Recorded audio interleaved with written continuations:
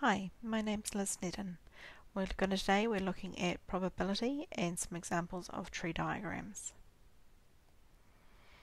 So in this example, we're told we've got a box, and in the box we have 12 red and 8 green counters. So those are two important pieces of information, all of the same size. So one is drawn and then replaced. So that was just talking about sampling with replacement.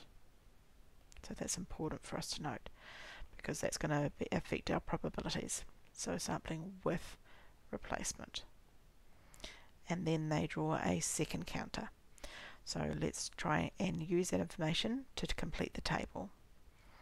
So we've got this tree diagram here, and the first section of it here, so this is what I mean by my first section, this is talking about putting your hand in the box and taking out a counter to start with.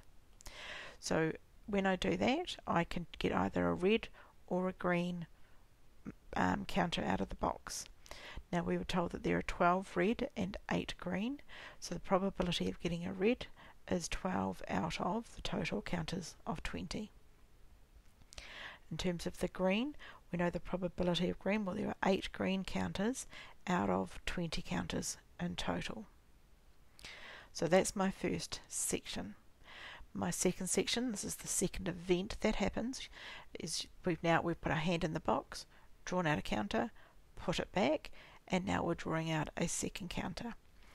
So now we need to remember we're doing sampling with replacement, so the probabilities don't change. So that means the probability of a red is still 12 out of 20, and a green is still 8 out of 20. And equally, if I drew a green counter first, I would still there was a chance of 12 out of 20 to get a red one on the next draw, or a probability of 8 out of 20 to get a green one. So what I want to do now is I want to find all the combinations. Okay, so in terms of my probabilities, I could get a red one first, then a red one second.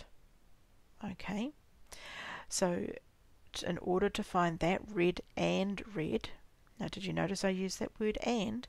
Red and red, the probabilities that you're going to multiply. You're going along the branches, you're going to multiply. So that's 12 out of 20 times 12 out of 20, which is 0.36. That's the first combination. Now the second combination that we could have is that I could get a red counter on the first run, and then I could get a green counter the second time. So I could get red and then green. So the chance of that is, so the chance of a red is 12 out of 20, chance of a green 8 out of 20, multiply those together, and we get 0.24. So then we look at our third combination. So in this combination I could get a green counter first and then a red counter. So I could get a green, then a red. Then the chance of that, so the chance of a green first is 8 out of 20. The chance of a red second is 12 out of 20. I'm going along the branches, and that will give me a probability of 0.24. Last combination is I could have a green counter and then a green counter. So green, green. The chance of that is 8 out of 20 times 8 out of 20, which will give me a probability of 0.16.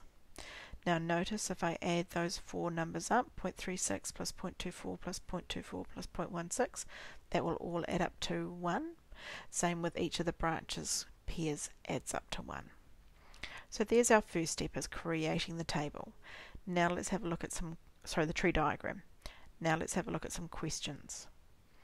What is the probability that both counters are red? Okay, so that's talking about the probability of getting a red, then another red. So luckily we've already done all the hard work, we can just read this off the table. So red is 0.36.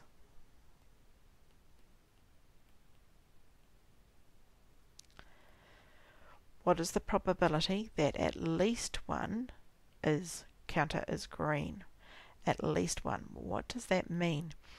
At least one means that I could have one counter that is green, or I could have two counters that is green. I couldn't have no counters that are green, but I could have one or more than one. So when we talk about at least, that always means greater than or equal to. So one or more greens. So if we look at our tree diagram, which of these options have got at least one green? So we notice there we've got this probability has one green, this probability has one green, and this probability has one green. So I've got three combinations here that have at least one green in them. So I could get a red and a green, or a green and a red, or a green and a green. So there are three different ways that I could get it. Notice the wording that I used. So I was saying probability of a red and then green, or a green and then red, or a green and then a green. Okay, so that's going to be our 0.24 plus 0.24 plus 0.16, and that will equal 0.64. And there's our answer. Thanks very much for watching. Feel free to visit my website to see more resources and videos.